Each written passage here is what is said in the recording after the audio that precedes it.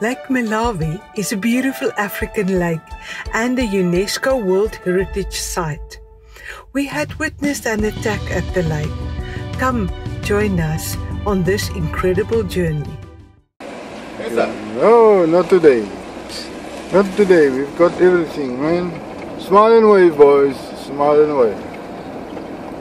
You see, there's a police blockade coming up.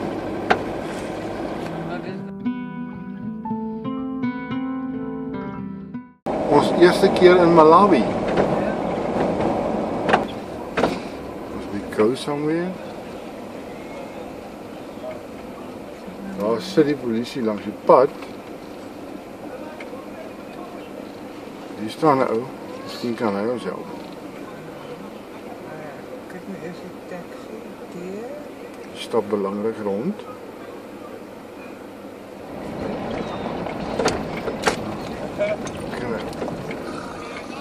Goed.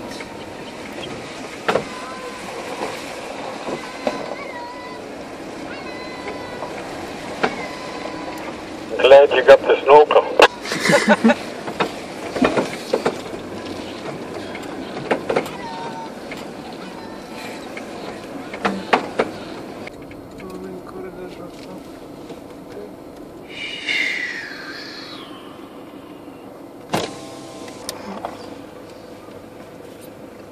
Hy is nie baie hastig. Jy hoef nie te wees, jy is heel lag om dit te doen. Wat moet jy net doen? Ons ry langs Lake Malawi. Hy is 800 kilometer lank.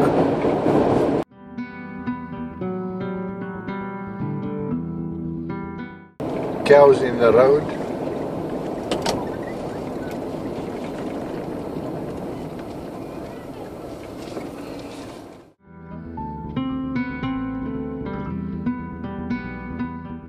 I'm talking about is if you see a bicycle lifting someone else, it's probably a taxi. That's what their taxis look like. Paadjies lyk net soos ons daar in Dar es Salaam gekry het. So here we are. Lovely early arrival, 4:20. Gee, what better can you ask for? Dis 'n lift. Pas op die varkies. You know what you're doing, Mr. Meyer. As long as I've got the following, I go with the Stop, please hier in die pad. man, that's okay. Pam, you can shop here like mad. I haven't seen any fabrics, did you? Reception and At the back there was something hanging. it's not. Away from.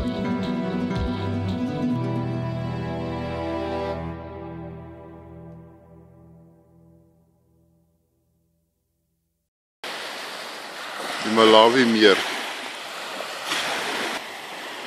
Sonsopkoms.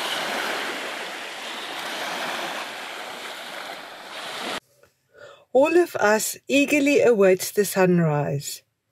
Lake Malawi is renowned for its spectacular sunrises, and the early wake-up call was well worth it. Beweeg vandag in 'n bietjie meer suid.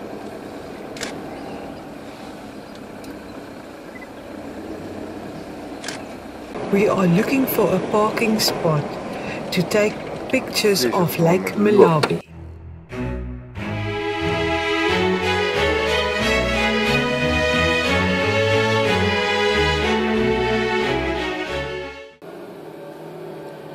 The truck driver asked if I have seen an individual in the rear, which I confirmed. Albert then endeavored to capture our attention, signaling us to return to our respective vehicles. Thanks, Peter. We'll have a stop when we get there.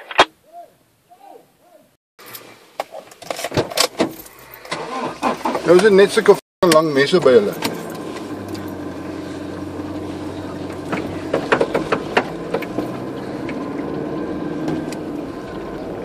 Ek het nie ge-worry oor die een nie, want hy het gehardloop en toe kom sy 3 buddies van bo af. En het almal vir kampangas in die hand. Nee, ek het dit eers sien die omdraai. Ek het net die een gesien wat in die troppel geklim. Nou net so lang mes. Careful road. This is the wrong place to break down.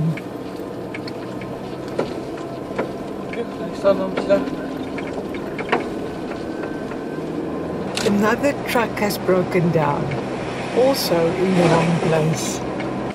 Moet je zien hoe horloge is verkeerd.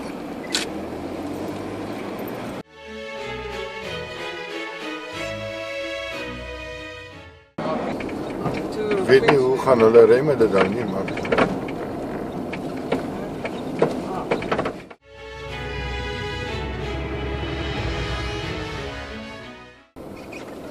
ja, dit is 'n modern blockade. Thank you. Ek het nou gesien jy kry die standaard service, dit is net die carrier. Business class het 'n kussentjie op.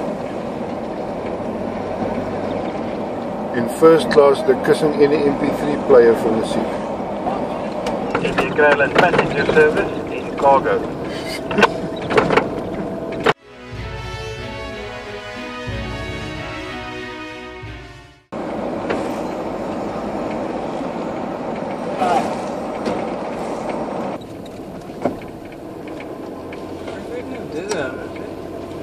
Is iemand hier by ons?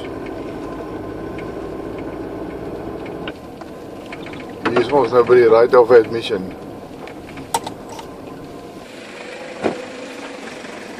Wat? Ons is op die beach. Ons is op die beach, op die sand. Kijk, daar is een eilandje.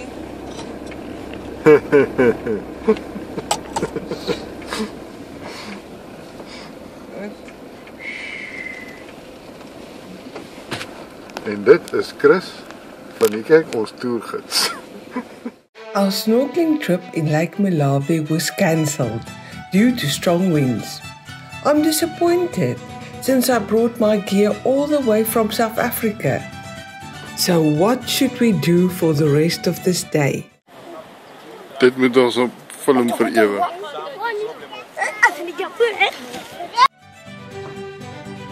The group decided to tour the village. Chris organized a guide and we set off excitedly.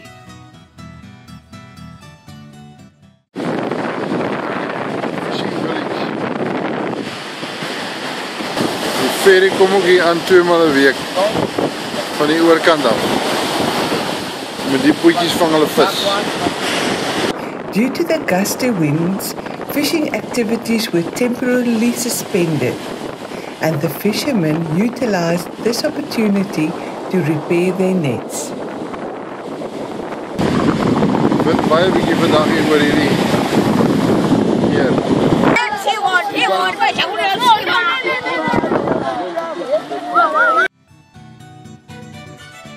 After the village tour, we went to the local market. The fresh produce and spices were terrific.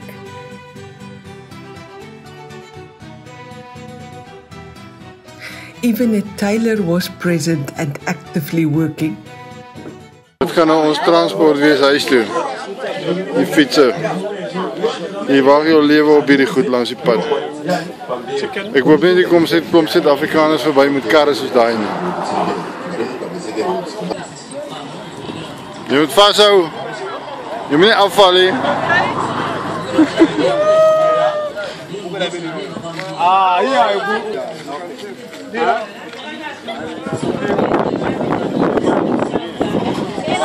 Moenie so opgestres lyk jy.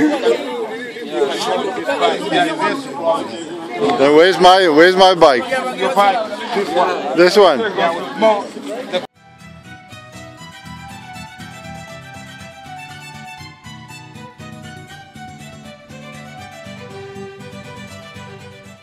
Dit is hard work.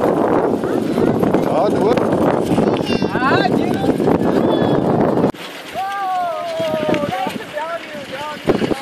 Break, goats. Mind the goats.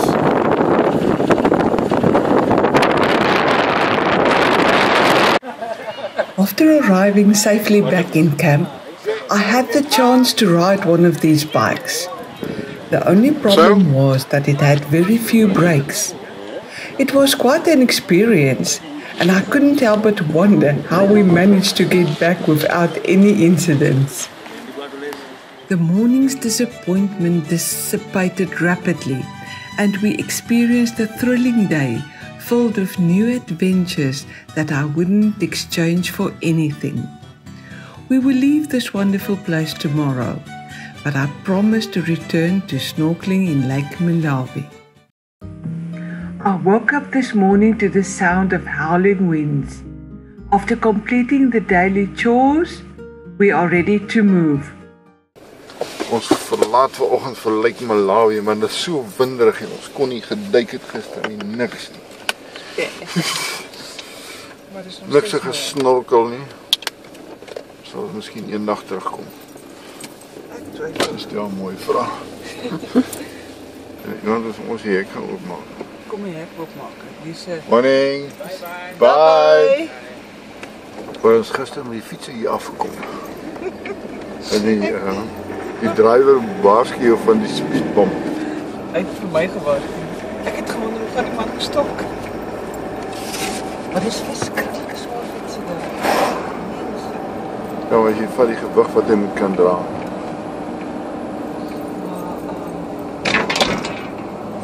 80.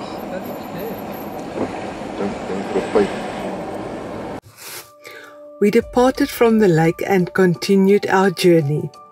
2 years later, we did return, but that is a story for another day. If you enjoyed our video, please consider subscribing to our channel. Your support would be greatly appreciated. An update on what Dust Clouds is up to will be posted on our Facebook and Instagram pages. Thanks for watching. Until next time, stay safe and remember, if you can imagine it, you can experience it.